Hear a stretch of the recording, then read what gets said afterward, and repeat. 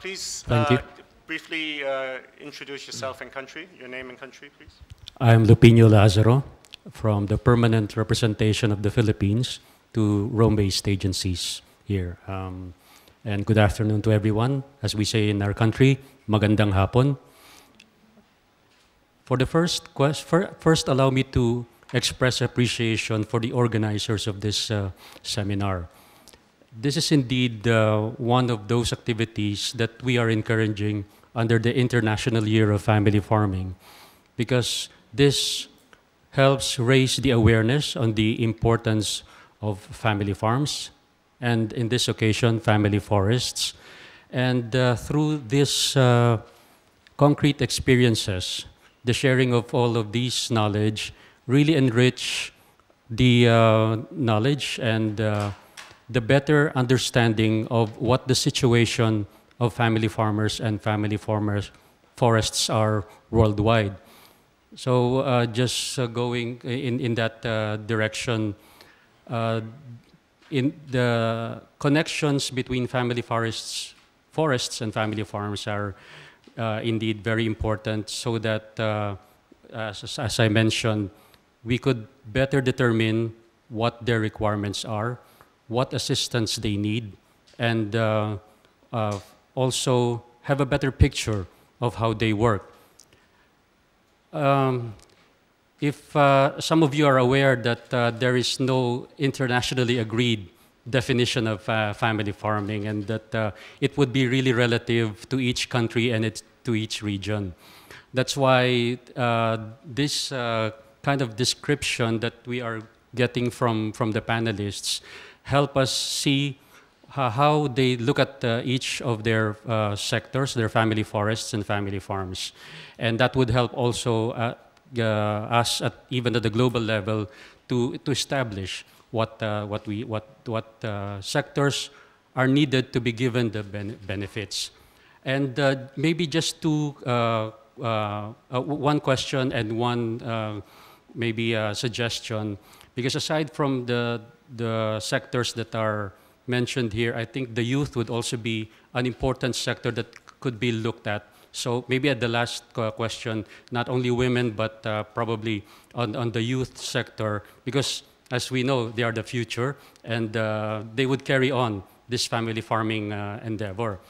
And the question, maybe any one of the panelists would be able to answer maybe at a later stage, is that since this is the celebration of the International Year of Family Farming, what would be your main message or main expectation in favor of family forestry in the celebration of this international year? Thank you. Thank you very much. Maraming salamat po. There are a few more hands. Perhaps to keep this more gender balanced, we'll go to our colleague in the back. Thank you. Thank you very much. I'm not answering the question, but when I read the question... Could you introduce yourself Sorry, first? my name is Emilia Arthur. I come from Ghana. There's another question embedded in the question for me, and for me it is strengthen whose understanding? Whose understanding do we need to strengthen? Because from the presentations, I think I caught different levels of government, for example, national government, local government, government appointees, government agencies, but also, of course, the individuals and the farmers themselves. So whose understanding are we strengthening, and for what objectives for the different sets of people that we identify is a question that is coming to mind now. Thank you very much, Todd. That's an excellent point. The gentleman here had his hand up before, please. Thank you. Miguel Lovera with the Catholic University of Asunción, Center for Rural Reality Research, something like that with the translation. Well, the question is why, isn't it? And I think the first thing, following up on the previous speakers, it's going to be to define family farms and family forests. I think we all know clearly from the presentations what this means at this forum, but we better make sure that we're on the same page on this understanding, because what we see on the ground is something completely different.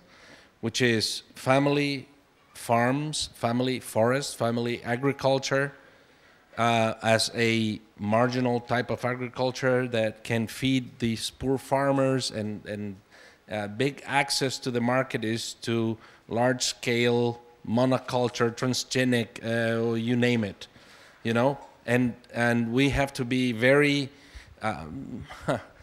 what to say? I think we need to be activists to say, to solve this, and to say, well, look, do not monopolize the market access for family farming, family forest products, because we want them, because we know how they are produced, we know their social role, we know that they are providing all sorts of other services, and not just the product we purchase.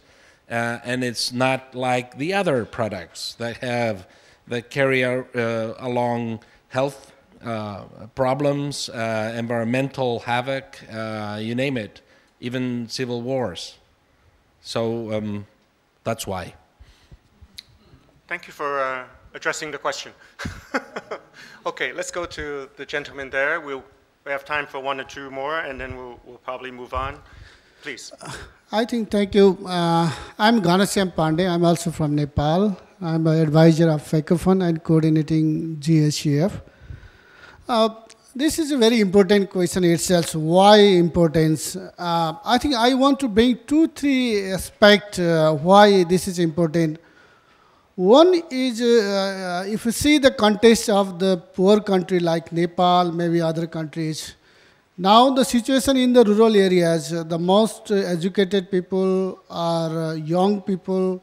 They are migrated to either in the city or to the abroad. Now the agricultural land is becoming abundant.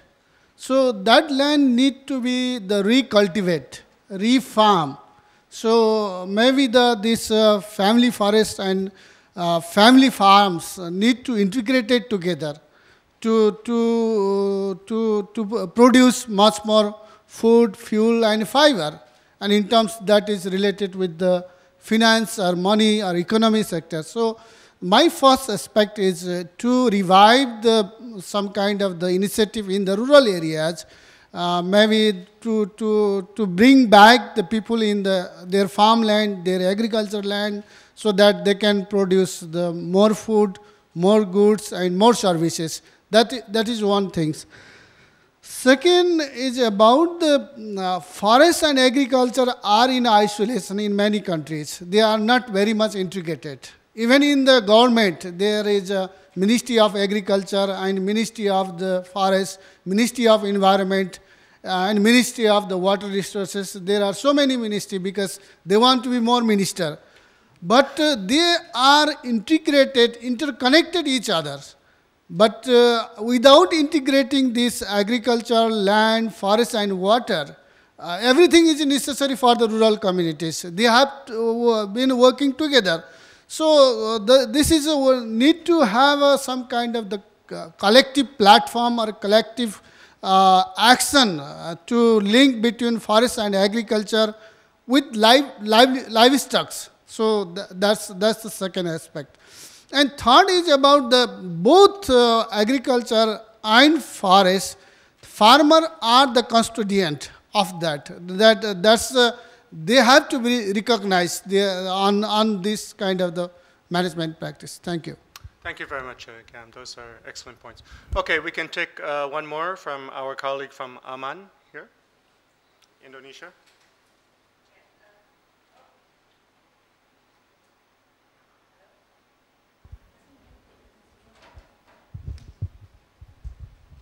Hello. Okay. Can you hear me?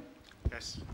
Yeah. Thank you very much. My name is Ruka from Indonesia. I work with the Indigenous Peoples Alliance of the Archipelago, Indonesia, and we have 2,230 indigenous communities as members.